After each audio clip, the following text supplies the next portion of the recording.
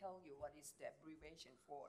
In Sao Jose do Rio Preta, Sao Paulo, Brazil, he published over 100 papers in virology field with emphasis in arbovirus, and he is the current president of the Brazilian Society for Virology.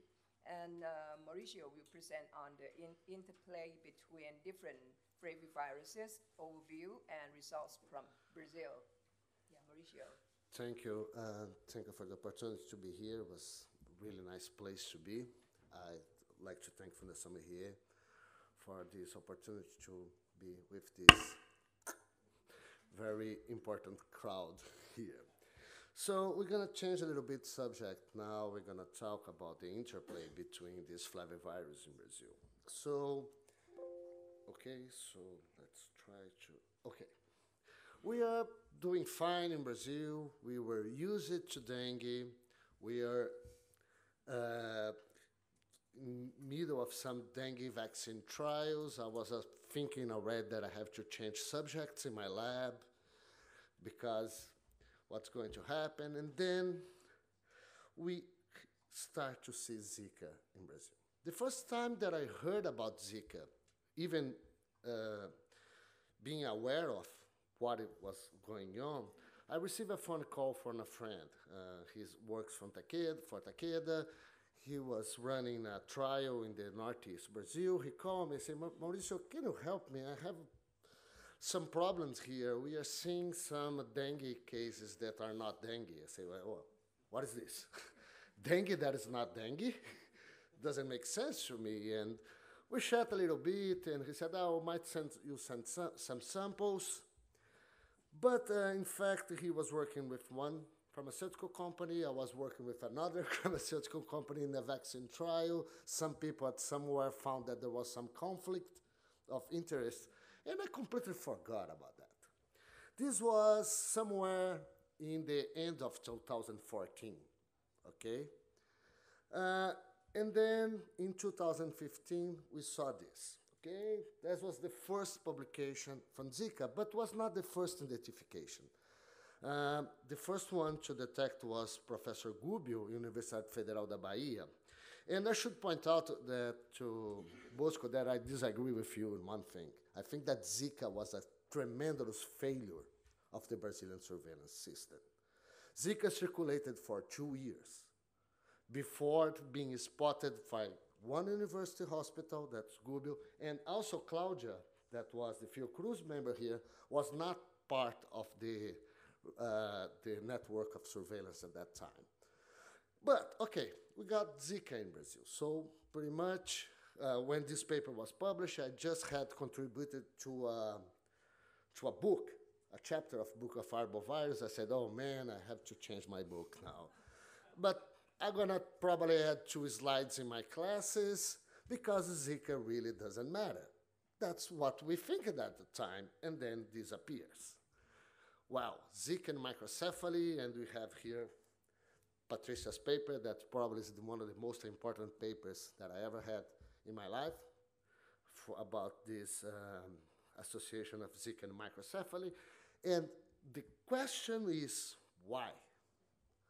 Why we are seeing this? This has never been reported before. We are expecting to see a mild disease, something that don't even bother to test. What is important for us is dengue. So why we are seeing this microcephaly? And then a lot of associations and explanations starts to jump in the journals at that time. As one of the reviewers once wrote in a manuscript that we published, reviewer wrote to the editors that sometime, maybe 10 years from now, some editors will be ashamed of a lot of publications that were published in these journals at that time. Well, there's a lot of wrong things, a lot of bad theories. And one theory that tried to explain, and everybody jumped to explain why we're seen microcephaly in Brazil, was because antibodies against flavivirus. That does not make sense at all because the circulation in the Southeast Asia was also in regions that were endemic for flavivirus. But everybody liked this hypothesis and jumped in this hypothesis. But what is this famous antibody-dependent enhancement? This is a model that Stephen published several years ago. I don't need to go further here, but these heterotypic antibodies will facilitate the infections of macrophagic monocyte cells and induce a higher viral load and worsen symptoms. But this is an oversimplification of a much more complex system. This system, we cannot exclude T cells in the system. We cannot exclude other factors in this system. But the bottom line of this system is that all these being antibody-dependent enhancement or T cell activation gonna lead to a cytokine storm. And this cytokine storm gonna produce severe manifestations in dengue. So this is a system that goes down to increase cytokines and increase of severe manifestations. Well, as I told you guys, we were, at that time of the Zika show up, working with a vaccine, the NIH Butantan vaccine. The day that we start to vaccinate in my site, exactly the day, the government of the state was there, the whole press, in the same day this paper was published. And after we finished the presentation, we finished to vaccinate. The two of the major newspapers in Brazil were talking to me and to Professor Khalil, then at the time director of the Butantan, asking us, why you are putting people in danger? Because read what these papers say. Our data indicates that immunity to dengue might trigger great Zika replication and have clear implications for disease pathogenesis and future vaccine programs for Zika and dengue. This was written in a manuscript published in Nature Immunology at the day that we started the vaccination. So it took us several hours talking to journalists, trying to explain that we're not putting people in danger. And this was based in vitro assays, antibody-dependent enhancement in vitro. What? Well, we also, a few months later, actually 1 year later, also we have enhancement of Zika now in an in vivo model. STAR2 knockout mouse that has pretty much the serum. Well, it's a very complex model, okay? And this model shows in one figure the presence of ADE in a supplementary figure, very buried in the paper, that normal serum also kill mouse, normal human serum. It's in supplementary figure 6, if I'm not wrong, no. But anyway, what is ADE in vitro? It's a common experimental phenomenon. Get a good virologist, a good antibody, a good cell line, and he play around, he's gonna have enhancement at some point. It's really common in vitro for alpha virus, rabies, Coxsackie, corona, HIV, with no clear implication whatsoever for clinical manifestations. ADE is pretty famous in flavivirus field, but we know that in vitro, dengue heterotypic antibodies produces ADE, that's fine. But even homotypic antibodies, if you work in a correct, under certain circumstances, also can cause in vitro ADE. And of course, yellow fever, Japanese encephalitis antibodies, all playing around in vitro can also induce antibody-dependent enhancement. But in vivo, well, if we took all the evidence that we have in the literature, and we do believe that antibody-dependent enhancement does exist in dengue, what you can see in the whole literature, that it's common associated to a worse clinical outcome. That results in increased viral load, clinical impairment, and a cytokine storm that shows the high levels of cytokine, pro-inflammatory cytokine. So based on that, last year, Nikos, myself, and Carlos, we wrote an opinion article and we proposed a clinical ADE definition. So ADE, we propose that be defined as a common in vitro phenomenon, but a rare in vivo occurrence, leading to a worsen of clinical presentation associated with hemodynamic change, increased viremia, and pro-inflammatory cytokines. So when we talk about ADE in vivo, we want to see these manifestations that have been reported in, so far in the literature. So we decide to check, is this true? Are we seeing this? Well, I live in an endemic city with endemic dengue circulation, and we have a Zika outbreak. So the best way to see this is not in vitro, is in a population. Because if I cannot see a phenomenon in a population, it really doesn't matter for epidemiological purposes. That's what we want. So I have 4 cohorts going on in my city. An hospital-based cohort. We do active surveillance with the Public Health Authority. We have a general population cohort that's prospectively followed, and we set up a pregnant woman cohort. I'm going to show some data about this. Oops, I'm sorry. So, for who doesn't know, this is my city. It's in the northeast of São Paulo state, in the region of Brazil with the highest standard of living. It's one of the most recent cities in the country. We are about 500,000 people with a human development index about the same of the England.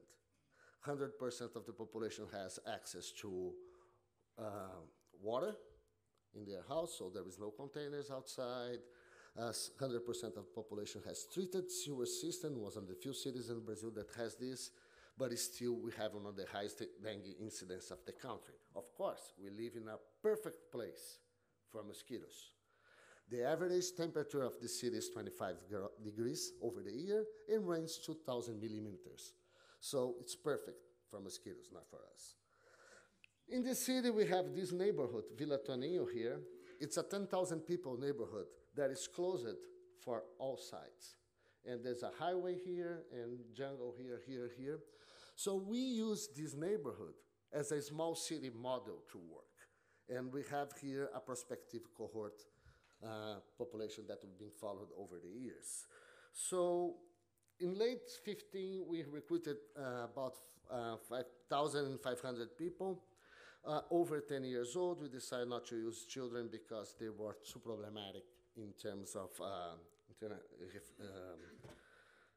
ethical committee. So we came back 1 year later. Actually, we did active surveillance also, but 1 year later, we collected 900 people. We have to exclude someone who decided to enroll in a dengue vaccine trial.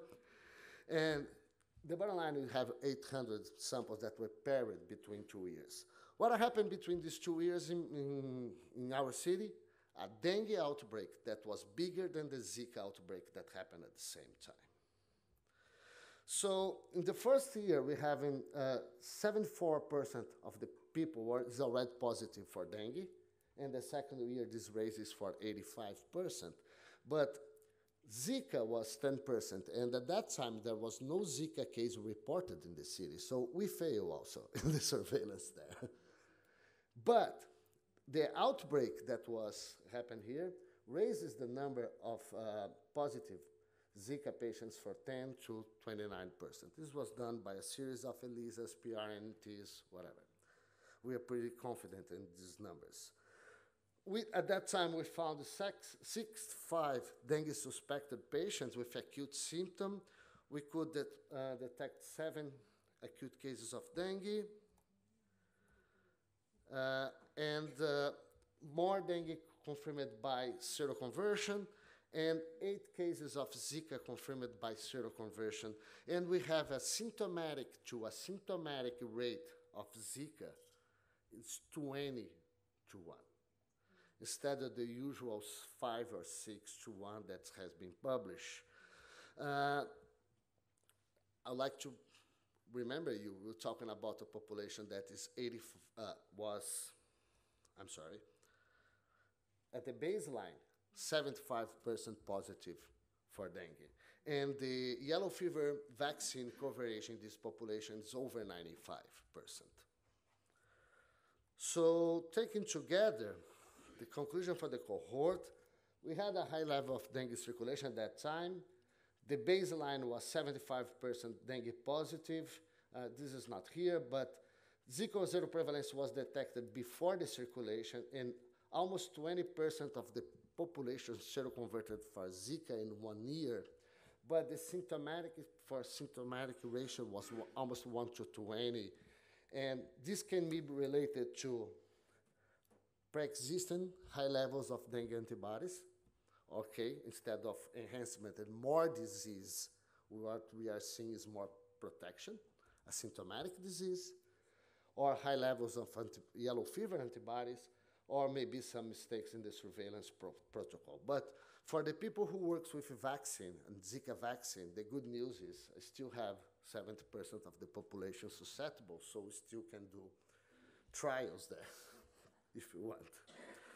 So we decided to do another patient study to check for the ADE using all that we said, clinical symptoms, cytokine, and viremia. So we studied patients, acute patients, and first we found that there was no difference in IgG seroprevalence in this cohort. So the people who went to hospital that were both dengue or Zika, the number of secondary infections are the same for both dengue and Zika.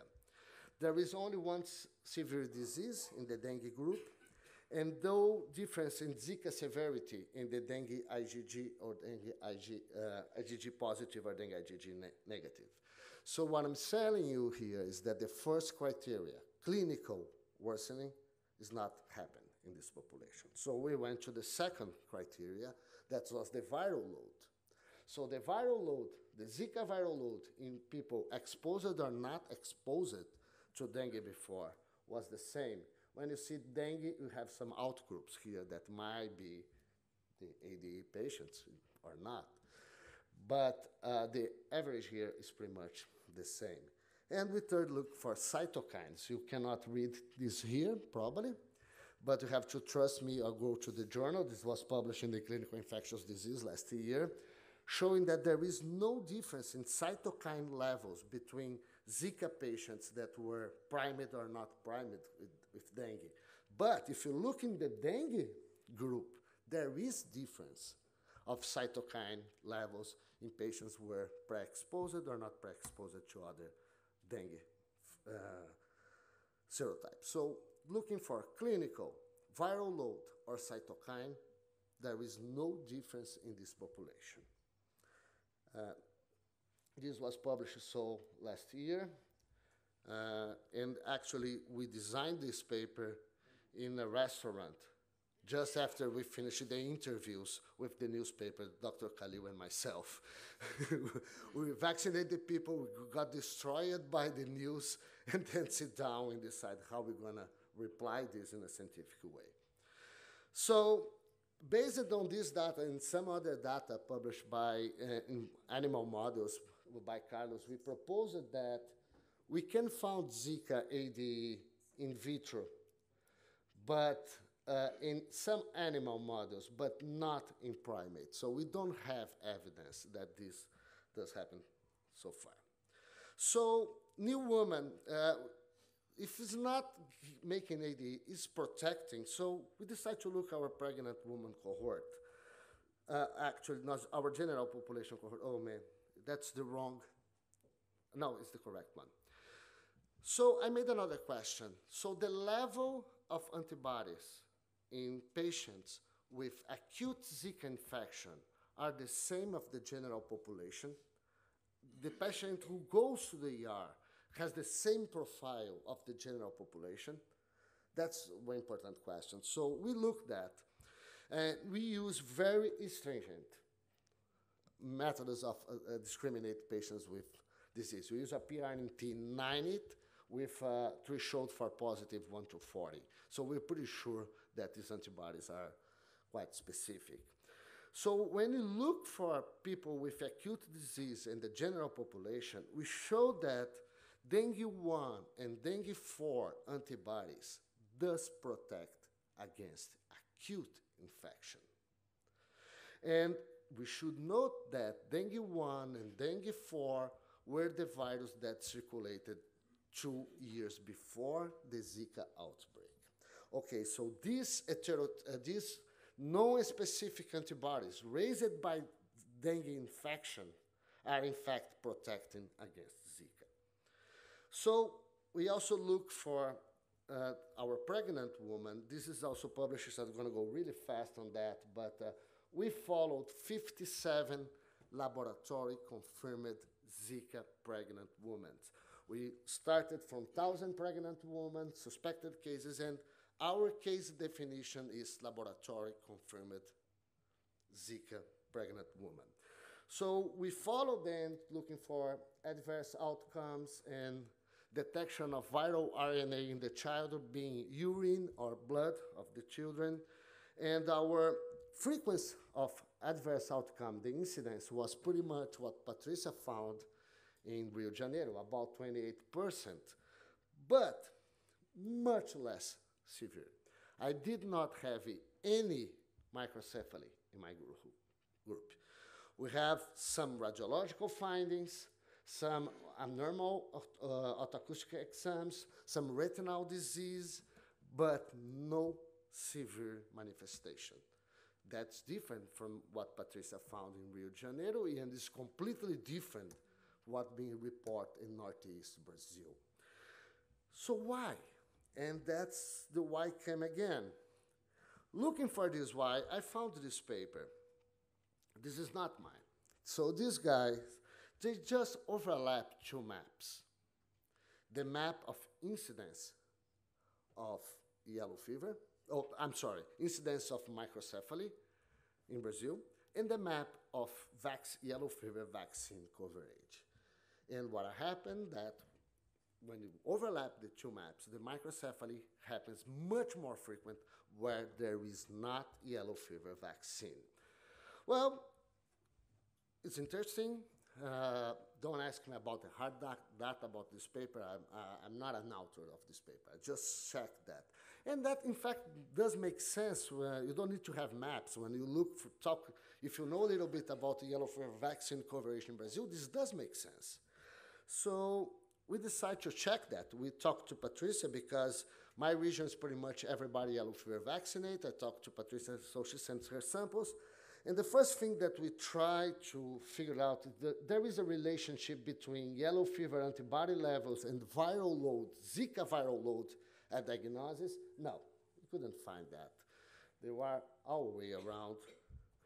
But when you compare antibody levels and the outcome, the antibody levels with no outcome, moms that have been infected and delivered on normal children, they have higher antibody levels than compared with mothers who have either microcephaly or an abortion after infection with Zika.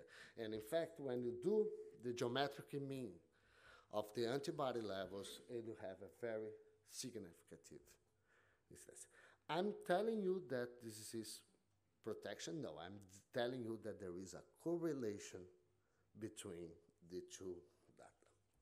So, concluding now, we have no evidence of enhancement in clinical infection of Zika, no evidence of clinical antibody-dependent enhancement in pregnant women. There is some level of protection for an acute Zika infection induced by dengue 1 and dengue 4 antibodies. That was the two viruses that circulated in the EU before, and no significance for dengue 3 and dengue 2 in our study, but dengue 3 has not circulated over 10 years, so we're probably expecting these antibodies are really low levels, high affinity antibodies that probably will not induce any reaction. And the yellow fever antibody levels are correlated I'm trying to be really cautious here, with a better prognosis in Zika-infected women.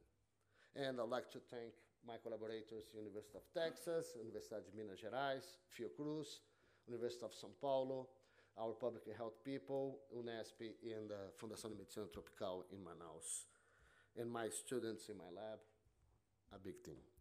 Thanks a lot.